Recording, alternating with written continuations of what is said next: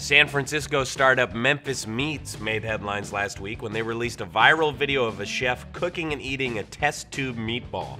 It sounds extreme, but for a lot of couples, that's the only way they can conceive processed meats. In vitro meat, synthetic meat, or schmeat, if you don't care how dumb you sound, are animal products grown in labs. The process uses stem cells taken from the muscle fibers of host animals and replicates them into new cells, making hamburger-like pastes. You hear that, taste buds? Replicated muscle fiber pastes. Memphis Meat's CEO Uma Valetti swears it is the future of meat and pledges to bring it to market in the next 5 years. Personally, I never listen to some creep telling me he's got the future of meat. It sounds less than appetizing, but before you get all Brave New World and go off the grid, man, consider what it could mean for the food industry. By 2050, the world population will have grown to over 10 billion people.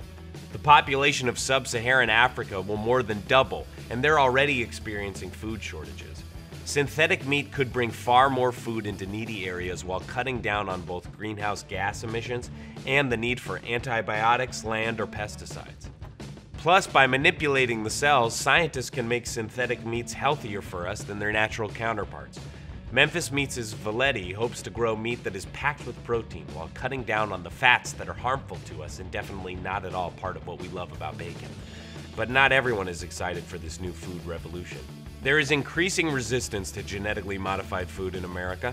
Multiple anti-GMO groups lobby heavily against companies like Monsanto, which are trying to bring more genetically modified produce into our markets.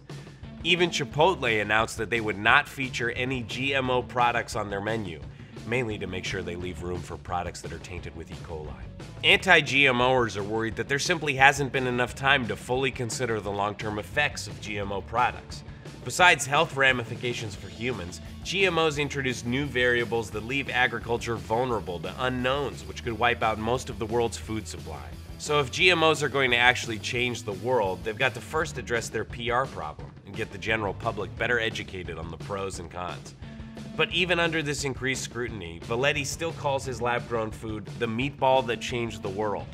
And he's not too worried about the public accepting his frankenmeat as long as it tastes just as good as the real deal. And if it doesn't, I guess I'll get used to eating paste. Hey, thanks for watching The Daily Desk. If you like what you saw, click to subscribe, comment below, share the link with a friend or an enemy. I don't care.